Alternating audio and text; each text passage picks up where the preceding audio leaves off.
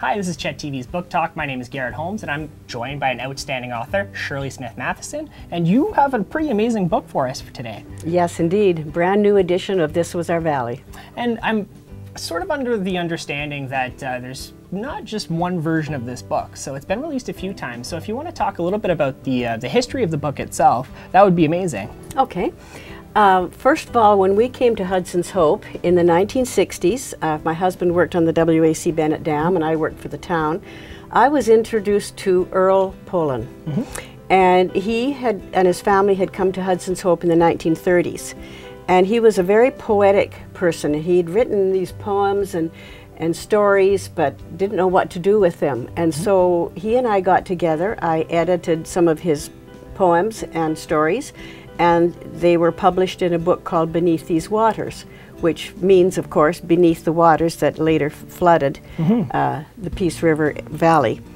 And so as the years went by, Earl had written parts of the manuscript of This Was Our Valley. Oh my goodness, it was on the backs of paper bags, it was on scrap pieces of paper, this and that. So I typed it up, edited it, sent it to publishers, and they turned it down saying, there's more, there is more. What happened after the dam was built? Because Earl's part just went to the beginning. And so I came in as I picked up the narrative as the dam builder.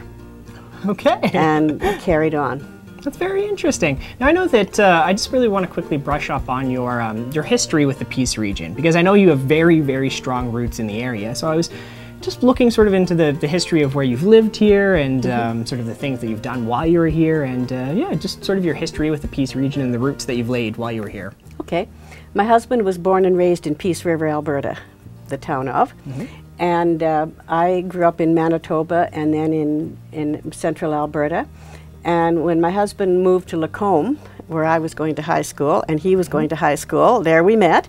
And after we married, a few years later, of course, he said, I want to take you and show you my home territory. And I had never seen anything so beautiful in my life. I was raised by a river in Manitoba, but it wasn't quite the Peace. It was called the Bird Tail. And it was much smaller, except in the spring when it flooded the farm. And the Peace River, to me, just grabbed me. And when we were able to move here in 1965, Bill to work on the WAC Bennett Dam, and me, the District of Hudson's Hope, that was it. Just found home. A lot of people do. I found that myself, so it's a common story, absolutely. In terms of being a writer and an author, was there a specific time in your life that sort of influenced that, or is there a moment, or have you always sort of been a writer or a storyteller?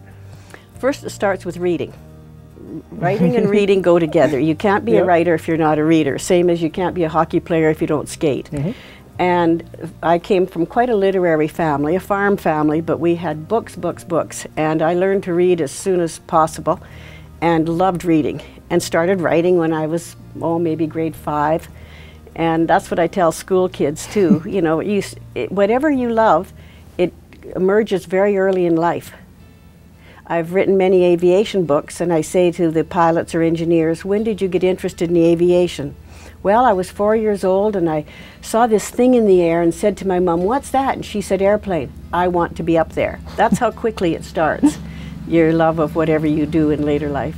Well, it's beautiful. It's very nice. I really want to talk about the book itself. So for anybody that doesn't know what it's about, what sort of things do you cover in This Was Our Valley, sort of in a broad sense? The first part of the book, Earl Poland and his family arrived in Hudson's Hope in 1930, poor as church mice, and they just saw the valley and that was it. So Earl's part acquaints the reader with the beauty of the place and the people and the funny stories and the hardship stories, and just brings the reader right into the valley so they feel that they know it. And as I come in, people now have been acquainted with the valley in its pristine state, put it that way, and I come in as the Bennett Dam is starting to be built, and before the Williston Lake had flooded the whole trench area. And so I just picked it up and interviewed everybody and from every walk of life, including BC Hydro, because I worked at Peace Canyon Dam, and my former boss, Chris Boatman, when the dam was built, went back to Vancouver, and he was Vice President of Environmental Affairs and Corporate Affairs. So I wrote to him and I said, Chris, I'm writing a book about the dam. And he said, oh my God. And, but I said, well, people have asked questions or had concerns, and I want to pose these to BC Hydro, and you can send them around to whatever department would answer those, and that will be in the book. So it's not a diatribe against BC Hydro and dams. It's concerns and questions and responses, and let the reader form their own opinion. Well, that's very cool. That's one of the things I sort of admired, especially in sort of the newest iteration. Site C is obviously a very poignant current issue, even now. And one of the things I admired was that you definitely do try to grab different perspectives from different areas and walks of life and that sort of thing. Did you find it was difficult sort of finding a balance between, you know, the two sides, or the, you know, finding different voices? And were you able to kind of find a sweet spot, do you find, in the newest version of this book, in terms of finding those voices that, you know, sometimes may just not even be heard that often? Or Oh, definitely. Interviewing all sorts of people, going into background, just from every side. And there isn't a sweet spot, that's an odd word for this dam. Yeah. And when I go to school classes and I talk about my dam book, and I say to the kids, I'm not swearing, and someone said to me, if you're writing about dams, that is a swear word. And I said, no, no. I said, no, it's a story. It's a story. And we all turn on our lights. We all use power of every kind. And so where is the happy medium? What can you do that is less harmful to so many things, and not only people, but the animals, the fish, the wildlife, the forestry? What can we do? I don't know, but I pose those questions. Yeah, a discussion, I guess, in a Yes, sense. indeed. Yeah, so I guess one of the cool things about the book is it's almost 30 years in the making, right? It is 30 years, exactly, right on. 30 89 years. to 2019. We're right here. I was a girl when I wrote that book. So I imagine there's lots of really interesting and intriguing stories, and especially to people in the piece, in the book. Are there any sort of favorite stories that you sort of remember hearing when you were doing your research or doing your discussions with people in the community? Are there any stories that sort of stick out to you that you sort of remember from the book? Well, certainly. The cover of the book, the beautiful photograph, it was done by Steve Godsman, and Steve and Troy Godsman live on the south side of the river, right across the river from Hudson's Hope. They have 60 acres of deeded land over there, which will be flooded, of course, by the reservoir. And so their story is very, very interesting. The beautiful vegetables they grow. There's a picture in the book of a cabbage with the man's hand in front of it, and the hand is dwarfed by the size of the vegetables. It's such a wonderful growing area, much of which will be flooded. And the First Nations people have fantastic stories. Fantastic meaning, how do you say, exceptional on both sides. Yeah. Yes, they grieve this episode. They grieve the Williston Lake, and still grieve it because it's still sloughing, 50 years later. And the artifacts, their homes, the ranchers, the business people, it's a lot of trauma has occurred because of the dams. Absolutely, yeah. And a lot of electricity has been produced. Take a look at the river right now as you cross the bridge to Hudson's Hope. It's like Peace Creek. And then all of a sudden it will flood. And as you know, BC Hydro has sirens to warn people if they're going to be opening the gates and putting more water through. And some people don't obey those sirens, and that happened just 2 weeks ago, unfortunately. And a person is not yet been found, put it that way. And so it's a very, very big thing that has happened to the whole ecology. The social, the ecological, the environmental, all has been affected. Yeah. I guess sort of looking back to the WAC and then the Peace Canyon, do you find that perspectives change over time at all? Like, do you find that sort of the initial perspectives people have, do they sort of change over time, or do you find that they generally tend to stay the same, or? Well, in some cases, it's acceptance comes, you know, you first. You have to, yeah. Well, with any trauma, first comes disbelief, protest, then, you know, anger, perhaps, or acquiescence, and finally acceptance. And how are we going to deal with this? How are we going to get around it? So I suppose you go through, like any grieving process, you know, you go through these stages and phases. But with the third dam, it just started all over again. And then, of course, on BC Hydro's books, there's even more. Whether it'll ever come to fruition, the one in Dunvegan called Site E. I don't know what Site D is, because we got the 4. But so when does it end? Someone told me as long as there's an engineer alive, he'll find a way to dam a river. And, you know, and they don't live beneath the dam. They don't live beneath the bridge. It's job done, on time, on budget, gone next. And so, but the people are still here. The animals, some of them, are still here. As Ross Peck said, there'll still be animals around after Site C, but it's really ripping the core out of the valley. Absolutely. Well, I was also wondering, in terms of Site C, the newest sort of addition to this book, were there any specific people that you sort of looked towards to talk to? Was there any sort of specific people that you wanted to gain perspective of for this newest version of the book? Well, local residents, put it that way, Ken and Arlene Boone have been very much affected, and they have done a fantastic job of spreading the news, gathering every newspaper article, whatever, and sending them out to everyone. I might get 2 or 3 emails a day that has articles that have been written, or perspectives, or discoveries, or statistics. I get statistics of on month by month the dam, how many employees have been added, what stage they're at. You know, BC Hydro sends me stuff also. And so the Boones very much have, how do you say, broadcasted the good, the bad, and the ugly. And so their story is very important. And one story that's very exciting and interesting was the protest went to the point of saying, okay, we need money to put forth our protests, so buy a stake in the Peace. And for $100, and you get a tax receipt for it, people would have their names put on a yellow stake, like a survey stake, big tall survey stake. And they must have raised, well, $15,000 or so on this. And one of the stakes, of course, was signed by now Premier John Horgan. All right. Who was protesting the dam. He was signing his $100 and his stake in the Peace, and 2 or 3 other MPs that are MLAs, I should say, from British Columbia.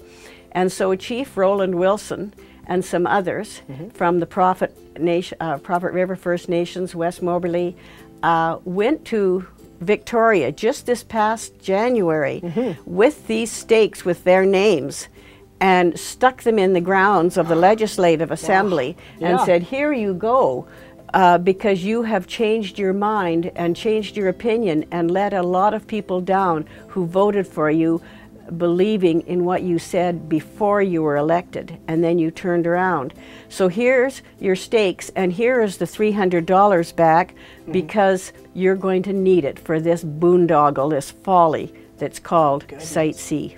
Wow, that's an incredible story. It's a good story. It's not a good story. It's a sad story. No, it's just it's very interesting how those things tend to go, and how quickly things can turn, especially when you become, you know, in John Horgan's case, you become you know, the new. And they thought Andrew Weaver too, as the Green Party of British Columbia, would be, you know, against Site C, but he acquiesced with with Horgan, and so it's a go-ahead. Yep. And I quote Christy Clark, everybody has quoted her, saying, you know, when the election was coming up, this dam is going to be beyond the point of no return before the election. And you know, but the price has escalated. The people in BC, you people are going to be paying mega taxes because it's going to be quite a, as Chief Roland Wilson said, you're going to need this $300 to help you out a little bit, you know. I understand. Well, actually, that actually leads me into a new question. You know, as a younger person, I obviously wasn't around for the Peace Canyon and the WAC. Did you find, like, at the time that there was sort of a similar level of, I guess, political intrigue when those dams were going up? Was there sort of the same level of protest or public pushback, or?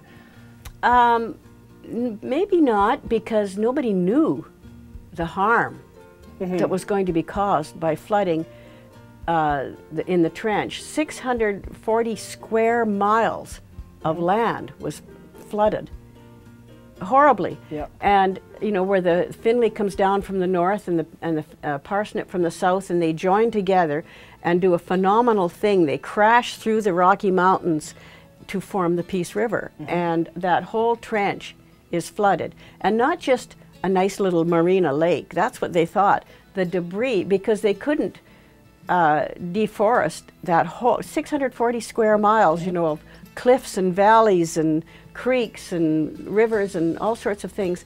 And so the debris was incredible, and these trees, as the earth softened underneath them, would pop up and called deadheads, and they'd float, some of them just beneath the surface or the branches or whatever. And I quote Penn Powell, he's passed away now, Hudson's Hope resident, Charlie Lake and Hudson's Hope. And he used to go over the Peace River, and just beautiful place. You could go anywhere in boats or aircraft and land right at people's doors, you know. Well, after the devastation, he said it was just, he'd fly over it every day that was flyable, and he said, the things I saw, I often wished I could forget. Like 100 moose that they would count trying to make their way through the debris, and they'd fly the next day and there'd be none left. They're gone. Because they couldn't, the debris was, like one logger said, you could walk across that lake blindfolded on wood. It was such a mess, and the debris continues, the sloughing continues. The First Nations people, the Sekani Dean, their places at Fort Graham were flooded. They moved to the Injanika. They were told to move to the Injanika. They started their new graveyard. Pretty soon, the graveyard is flooded, and you know what happens when a graveyard floods. The coffins fall into the lake, and this is devastating. This is such a desecration of their dead, and the anger that resulted for this kind of thing has never been forgotten. Some have taken monetary appeasements, because Hydro certainly acknowledged their dark past. They've said that in writing, their dark past in dealing with the First Nations and in dealing with the other settlers too in the valley. The small amount of monetary compensation they got for their ranches and farms, and for the First Nations for sure. And so monetary, well, I guess it helps build new communities sort of thing, but the memories remain, and it's not that old of a memory. 50 years isn't that long. It's not very long no, at all. No, and it's passed down to the children who cannot anymore use boats and canoes that they used to use on the Peace. And the river boats can't make it through the debris. It breaks them up. Like the Kylo brothers used to have Rocky Mountain tours, and they said all their boats had to be just destroyed because... So there's those memories, and I bring them forth. And which is important. You don't want them to get lost. Absolutely. Yeah, they won't be lost, no, I'll tell you, beneath these waters. Yes, So, but you know, we all worked in the dams. But here's something that's going to happen in Fort St. John, and it did 30 years ago and it will again. People will say, just a minute, you say that the dams have caused these problems, but look at the jobs that they've brought. Look at the employment. Look at people have raised their families working on these dams, you know, whatever. And I say, yes, businesses are booming in Fort St. John right now, and housing and people moving in, but they're filling the camps. They don't live in Fort St. John, a lot of them. And also, if you want a perspective, go to Hudson's Hope. Is that a thriving, bustling industrial community with jobs and businesses and a future? Yep. Ask that question. Take a look. And will Fort St. John, how long will it benefit from Site C? And how much damage will remain from that little bit of Absolutely. It almost change. becomes a sort of a chicken or the egg situation. Did the industry become, and it just sort of continues on, and you can never find an exact answer with everybody, and makes everybody happy. Right. It's difficult. And not only the reservoir, it'll widen the Peace River 3 times its width. Yep. And they're now delogging the island. So that's where the animals come to give birth and stuff, and protection from enemies. Those islands are gone. They've defoliated the trees. They've done this and that. But also they are realigning Highway 29. Yep. And that is changing a lot of things too across people's property. So everything. Everything's changing a little bit. Everything changes. You know, humans, when they change nature, have to keep changing it forever to even find an even balance, if there will be. You sort of answered it a little bit already, but I'm curious, is there a specific, is there one thing that most people wouldn't know about that these dams sort of change in a way? Maybe sort of a, whether it's, you know, the ways that, you know, First Nations people do, you know, what they do, or just a way that the dams sort of change things that most people wouldn't necessarily expect that you found through your research, through these books. Is there anything that kind of sticks out to you at all? Or? Well, as I said, the fishing, the mercury that's come into the fish in Williston Lake make them non-edible. Okay. That's one thing. The animals, as I say, their birthing areas are changing. Their foraging areas of the little animals, and they bring the people have brought up all sorts of things like the spraying of Roundup on transmission lines or to deforest. As the First Nations people said, you know, when it's sprayed by airplanes, it goes all over. Yep. And what's the answer? They say it's not harmful, but a lot of people don't believe that. No, So there's so many little things to think about. And what are they doing with this power? Does BC need the power? Does BC, for its residents, need the power? Or do they need it to sell it? Yes, to whom? That's the question. Many questions. There's a lot of questions. There are more questions than answers, put it that way. All right, well, Shirlee, I just want to thank you for joining us today. I just want to quickly ask you, if somebody wanted to pick up your book, where would they be able to do that? They could pick it up from various independent booksellers, from museums, the Hudson's Hope Museum, the Fort St. John Museum. They could pick it up from the distributor, which is Alpine Book Peddlers in Canmore. They're the distributor for the publisher, probably through Amazon. And it's just quite a read. It's personal, and it's technical, and I've tried to cover the basis without my opinion coming into it. I reflect the opinions said to me. Also, I'm giving a reading, a presentation tonight, which is Friday, at the Hudson's Hope Museum, 7 o'clock, and tomorrow, Saturday, at the Fort St. John Museum at 2 p.m. Beautiful. People are certainly invited to come, and I welcome any questions or concerns or whatever. That's awesome. Well, Shirlee Smith Matheson, your new book is out. This Valley Was Ours. It's available now, and if anybody would like to pick it up, definitely do that. For Chet TV's Book Talk, I'm Garrit Holmes. Thank you again so much for joining us today. Thank you for inviting me. Anytime.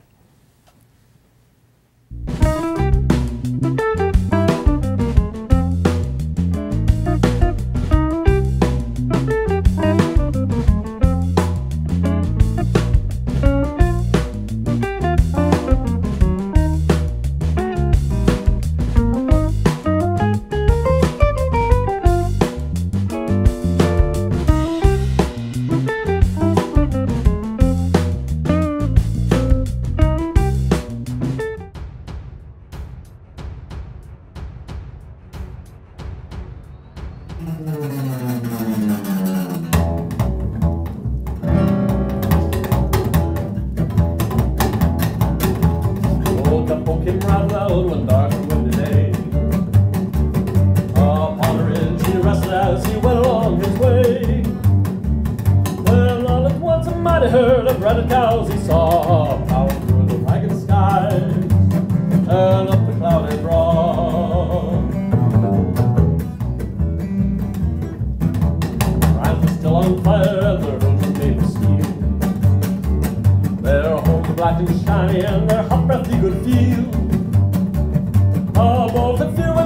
as they tumble through the sky, for I saw the riders coming high, and one will cry, yippee-yi-yi, yippee-yi-yo, those riders in the sky.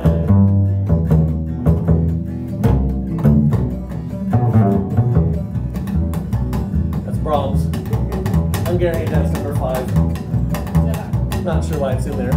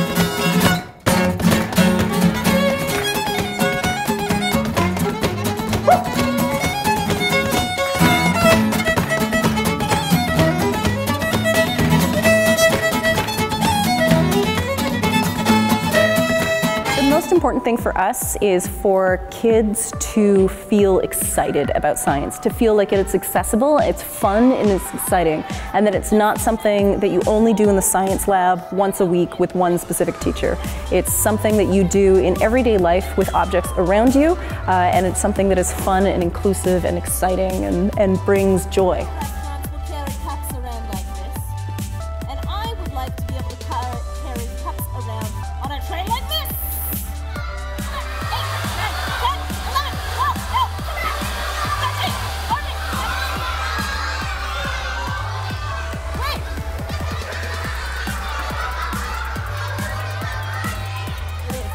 So I think I might need some help.